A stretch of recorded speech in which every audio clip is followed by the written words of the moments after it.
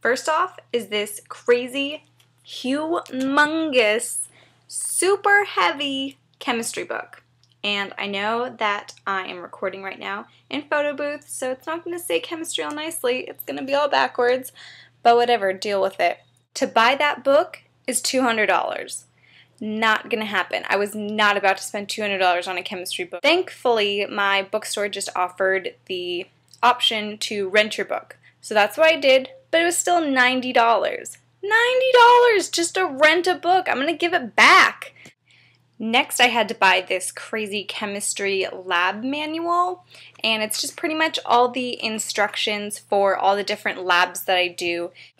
This thing, $35.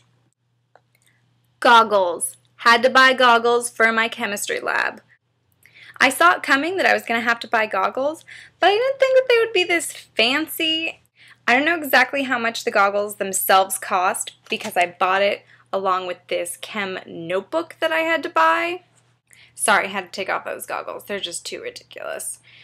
Anyways, so I bought the goggles and this chemistry notebook together. For the goggles and that notebook, it was $26. Next, I had to pay $12 for the just basic lab fee. That was totally okay. I know that I'm using chemicals and other supplies. I think one of the hardest things for me to pay money for was for this thing called WebAssign.